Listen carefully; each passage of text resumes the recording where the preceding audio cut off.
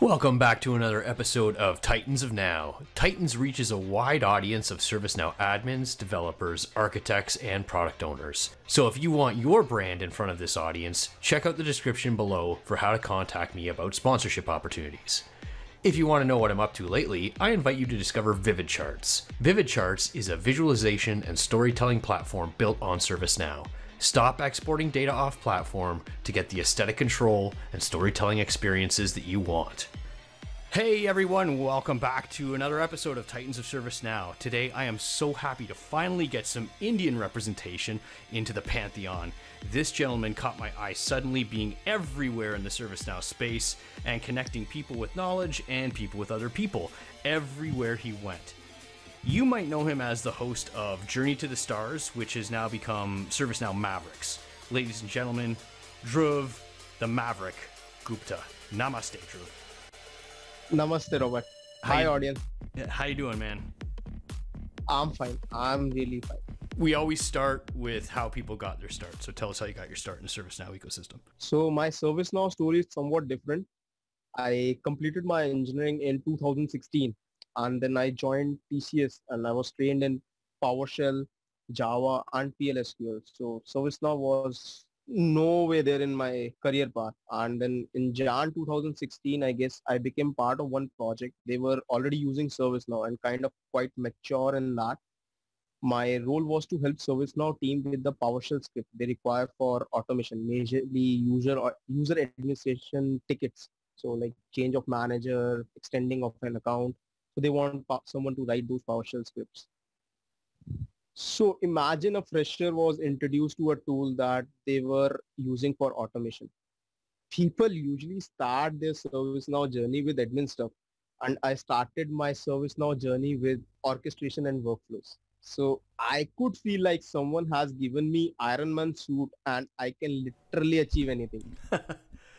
How did you cope with starting in the deep end? Because to perform the orchestration stuff, you obviously would have had to know about workflow or flow designer if it was out at the time, and just ServiceNow's unique JavaScript objects. How did you contend with not knowing that, but still doing the work? I would say that the help from community was there. I mean, at that time, I used to trouble Goran and Chuck a lot and ask them what silly question I have asked them. It was a platform that, I just simply fall in love, and the result was like I developed few solutions back to back that was pending for like 6 months. I developed them in 15 days. I have to quote an example. One would be mobile device management that include AirWatch integration, and other one could be three strike policy that has out of office thing to consider as per the contract. And I still remember my manager posted a choice after this, whether I want to join ServiceNow team or I want to continue with data center. We used to call it 20. And I was like, boss, I'm in absolute love with this platform, and I will like to make my career in ServiceNow. So that is how I got my start. And then I started from very beginning and from very scratch, and rest is history. And since joining and all the stuff you've done in the community so far, how would people know you? People would know me as a host of Journey to Star series, and as an organizer of recently started ServiceNow Maverick group. And recently some of the great folks were also discussing about my habit of constantly pushing stuffs into community. I won't tell you their names, but they are like, their podcast is quite famous in ServiceNow ecosystem. You're talking about CJ and the Duke, brother, aren't you? Yeah, man. We're not that famous. Come on. You are, man. You are. No, we're not that big. Someday we will be, and especially with your retweets, man. Because not many people know this, but some people know I have a mailing list with ServiceNow, and it had a decent momentum, but it was kind of topping off around 450, 500 people. And I posted one thing, and Dhruv retweeted it, and I went to bed, and I woke up in the morning, and I had 250 more subscribers overnight. So you're the famous one, and I'm riding your coattails. Oh, it's the opposite thing. All right, cool. So tell us about the kind of things that happen on Journey to the Stars, or now what you call ServiceNow Mavericks. So Journey to Star series, we call one of the famous personality Like we called you in one of our sessions for ITBM. We called Chuck Tomasi. We had Alex Derby. So we give people, the participant, an opportunity to directly ask, have a rapid fire kind of thing with the experts, get their guidance. What I got from my initial days, I want the people to get the same. I know it's tough for Chuck Tomasi to answer every message, but I know he tried his level best. But getting 1 hour of their time and let people ask their question instead of me asking on their behalf. So that is the whole idea about ServiceNow Journey to Star series. And we digitally transformed it to ServiceNow Mavericks. So if you remember when we were organizing Journey to Star series, we used to have Google Forms and then Excels to shoot out emails manually. Now we have digitally transformed ourselves and we have taken it to ServiceNow Maverick. It is one of the reasons for starting ServiceNow Maverick. Other one is to cope up with some of the things that are missing in ServiceNow meetup thing, developer program. They are trying very hard. They are literally supporting everything. Even they might support me as well. But kind of things that were missing, I just want to fill those gaps. Like I'll quote an example. Like if we have a meetup today, next would be after 3 months. And in the meetup, we have one session of 20 minutes on event and another session on reporting, then on maybe in some GRC ecospace. And when we have the next meetup, then we'll have different set of things. So what we decided is like, we'll start with one module, we'll pick up that, we'll study that for 1 hour. Then in the next meetup that will happen in maximum 30 to 45 days, we'll pick up from where we left and we'll try to complete that end to end.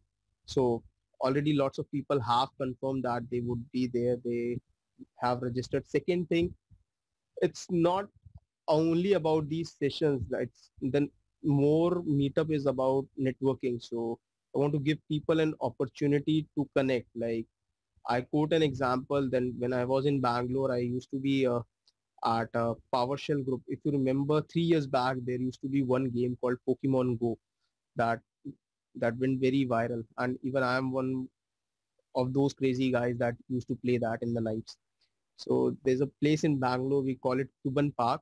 So one of the organizer from PowerShell community, what he did, he invited everyone. It's an open event that come to Cuban Park at this time. We'll catch Pokemons together. We'll sit together. We'll discuss PowerShell as well.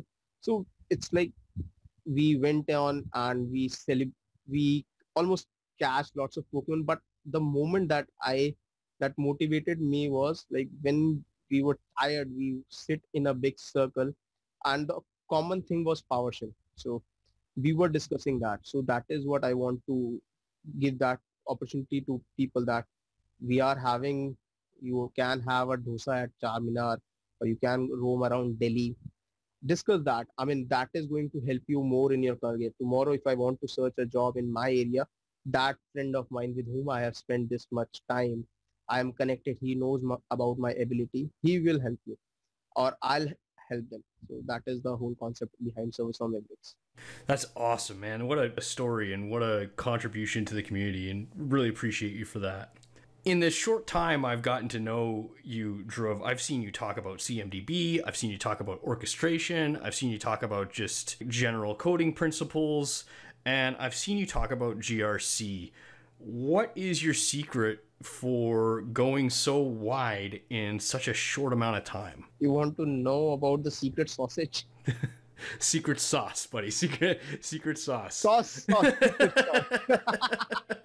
And the other one is nobody wants to know how the sausages are made. Okay, so I'll tell you my secret. Okay, so I call it 3-4 step strategy that I usually follow. First, I usually focus on why this product has been developed, or what is the reason behind that person is ready to pay that much amount for this thing. And the best place to get that is the partner portal. Read their sales first call decks, read about those modules, understand which business problem they are solving.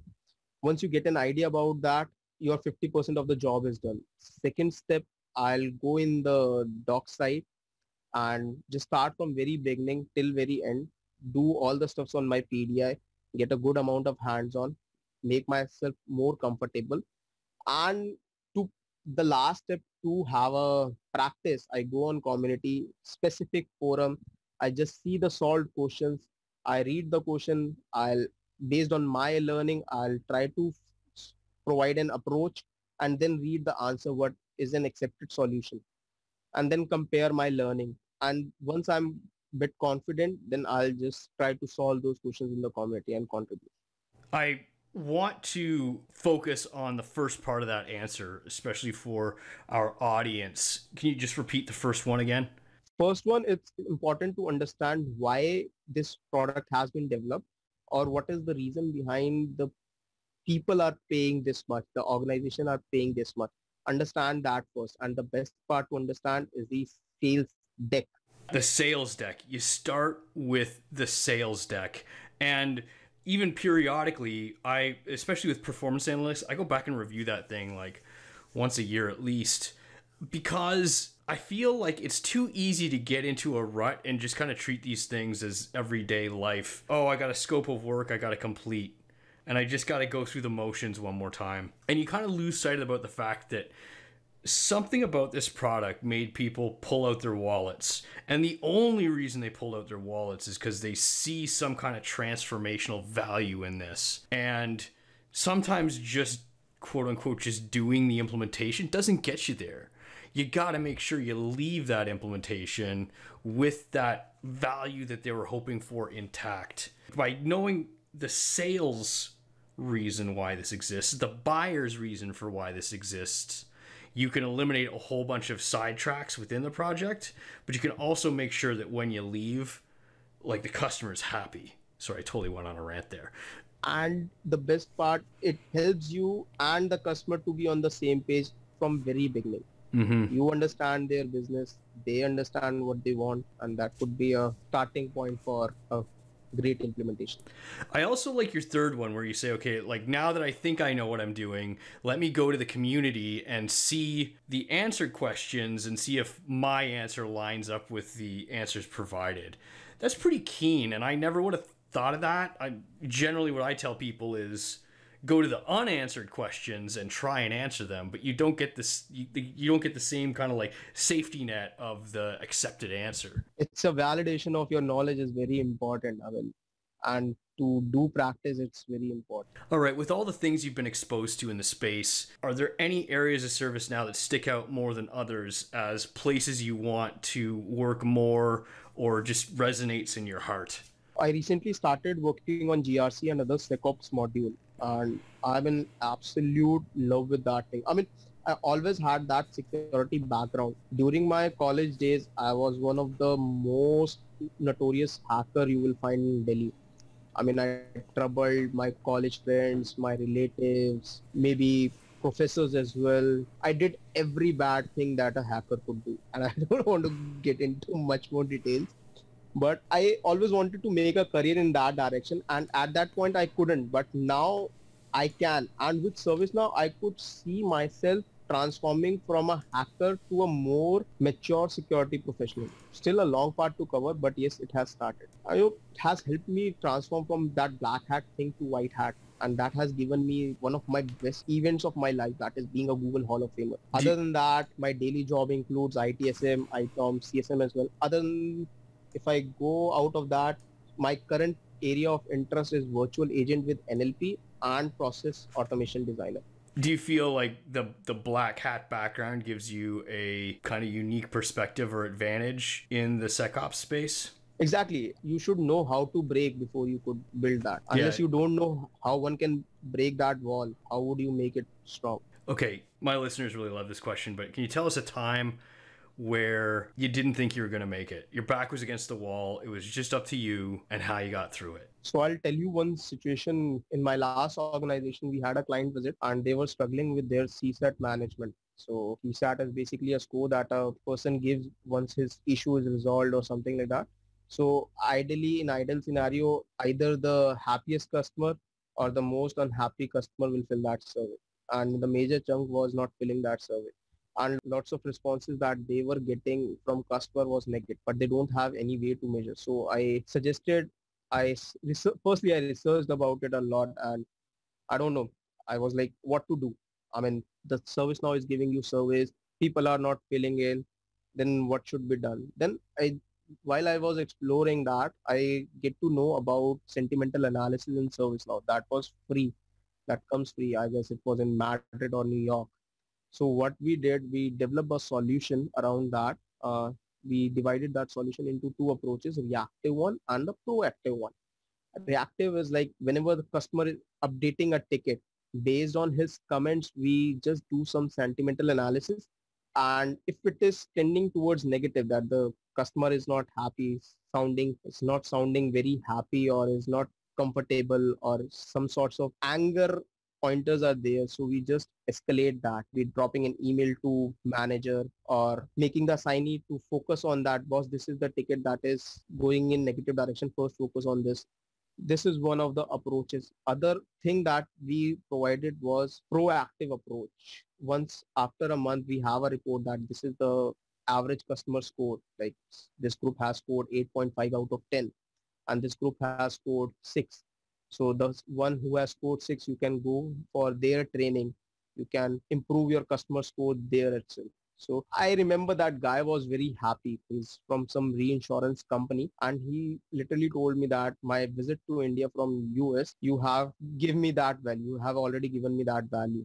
I will definitely take it forward and it has brought some business to my last organization and it was kind of a cool. And I felt very happy about that. So it is one of the moments. Those are the war stories I live for, man. All these years later, and I still, my favorite question is, tell me about a dragon you slew. Tell me about winning the day and doing something awesome on the platform. So thanks for sharing that. And there was one moment that is quite personal.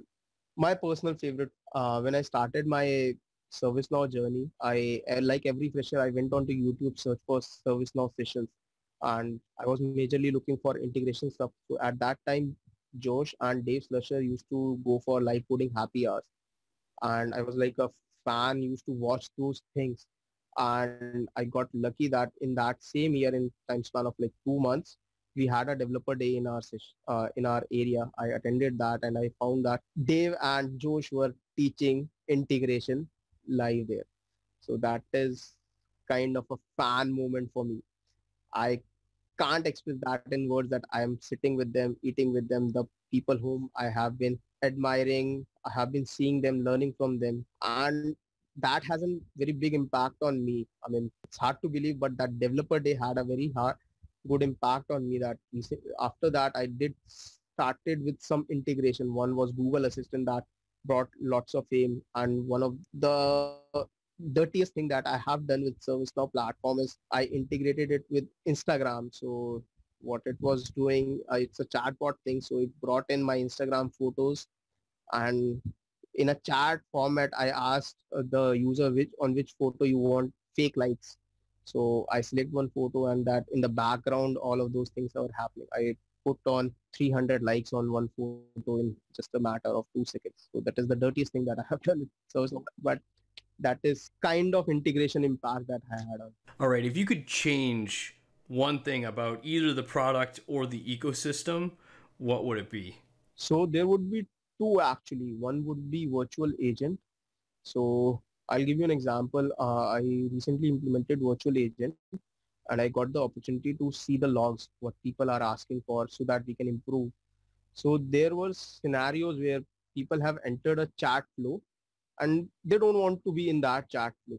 So for example, if someone started like, I want to create a ticket, it will take you to create an incident chat and then it will ask you for short description. I have read the short description. I don't want to create an incident. I want to order a laptop. I want to create a ticket for a laptop. ServiceNow virtual agent to make it more adaptable across the business organizations or they need to improve. This thing is already there in various other chatbots that uses their intelligence like Salesforce chatbot uses their Einstein thing. And second thing that I would really prefer to have is virtual agent should have that sentimental analysis thing. There are scenarios where I know your virtual agent is good at creating tickets. I mean, if someone wants to create an incident, virtual agent can help him out and get the task done. But there are situations where human intervention is important in spite of the fact that machine can handle that. So if a user is entering and suppose he's entering some issue and that things like tends to do some sentimental analysis, after doing sentimental analysis, if it tends like it's anger or negative thing, then that agent should step back and give the control to the live agent automatically. And that is doable. I have done that. I have seen that. That is quite doable. And that could literally improve virtual agent a long way to go, but it can improve. Second thing, yeah. I was just going to say, like, this is the second time this week I've heard virtual agent and measuring success of virtual agent in a more nuanced way. Like, we can detect that they got from the start to the end of the virtual agent, but can we adequately detect that they were happy with the results? Exactly. Right? Like, what good is automating it if it effectively makes their sentiment invisible? You could be like 100% completion in pissing a whole lot of people off, right? Yeah. And the currently focus is on putting in the right direction. They are not focusing on if someone has gone into the wrong chat, then how to take him back to the thing and restart that thing. It's all current focus is on in the beginning itself. They want the person to be in the right chat. They're asking them again and again. That's one of the things that could improve. Second one is the update set. So I have created one small utility that when you complete an update set, you have a UI action visible that downloads a document. Since update set has everything what I have done, like client scripts or everything, the changes that I have done. So that document has those information and the space for developer to explain the reason why he has done. So documentation is very important and the developers hate that. So we have to find a middle way somewhere. And that I feel could be a middle way. And that is, again, very doable. Have you ever been burnt on a bad documentation gig? Accelerators that we have, like, do this, just install this and you have a... Oh, accelerators. Yes. Oh, I hate accelerators. I'm sorry. I gotta say it. I hate accelerators. Precisely for that reason, because there's that confusion between, oh, we can't tell you what's in the accelerator because that's our IP. I'm like, you're putting in my system. How could you not document it? And what if someone has put a backdoor or a kind of thing? I mean, think in security terms, what if that escalator is using some sort of scripts in the background, PowerShell scripts, and it is just burning your environment? No one can verify that. Yeah, tell me about it. There's just all kinds of risk. All kinds of risk. So we're approaching time, Dhruv. I want to give you the final word. So anything you'd like the ecosystem to know about you or your work, or anything that you would give advice to freshers for, floor is yours. Freshers. Okay, so there's a kind of rat race going in the community. You might have also seen that the people are running behind certificates like anything. I am really a very last person who should talk about this, but I could feel that people are running behind certificates and they are almost taking negative paths. I mean, if you go in the system, you will find dumps for everything and the question bank is not changing. Nothing is happening. And it's like a drug. Someone is taking a hard drug if you're using dumps. That's what I feel. I mean, you take a shortcut at this moment, but at the later stage, it will ruin your career. You won't have the confidence since you haven't gone through that hard way. You don't know the concepts. And if you start it in the initial phase itself, and when you grow and when you, it's like, suppose you did it for admin, when you go for ITSM or anything, you were not able to clear admin on your own. Your mind is set in such a manner that it will again force you to, search for dumps for that as well. So I would prefer don't go for that. That is one piece of advice I usually give to. How do we turn that around? Like, I wrestle with this too. Oh man, especially like you could spend a day scrolling LinkedIn and all you'll get is people's posts of micro certifications, which are just like, hey, I can read for 30 minutes and then take an open book test on what I just finished reading. How do we turn it around? See, I'll give you one approach. I don't know whether that would be apt or not, but somewhat with the training, I mean, you can't teach someone in 2 days, you can't teach someone service now. That is horrible thing that I have currently going in. And secondly, you need to revise your question bank. I mean, the questions that I did in New York release, people are still getting those questions. So that is worst thing that is there. And thirdly, the people need to understand there should be some worth attached to it. I mean, I cleared Google certification cloud architect because one of my friend David challenged me to do that. And what he did, he showed me one of the jackets that you get if you clear that certificate. So I don't know. I mean, either make the training hard or make the certification hard, but you need to increase its worth. That's what I feel. Yeah, I quite agree.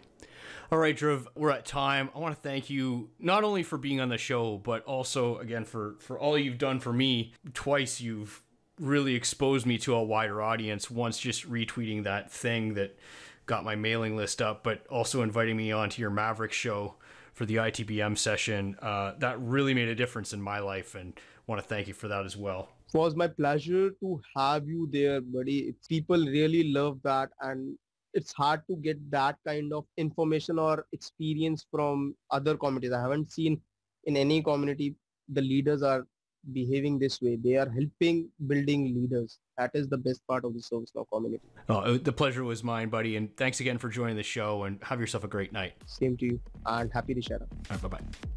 If you'd like to sponsor this channel's content, email me at the address pictured here. If you need a conversation on where your ServiceNow implementation is or where it's going, you can reach me on Super Peers and book a short consult. If you want to contribute to high quality, high frequency output, consider a donation. If not, I still appreciate your viewership. Consider hitting the like button and sharing within your network. Thanks for watching.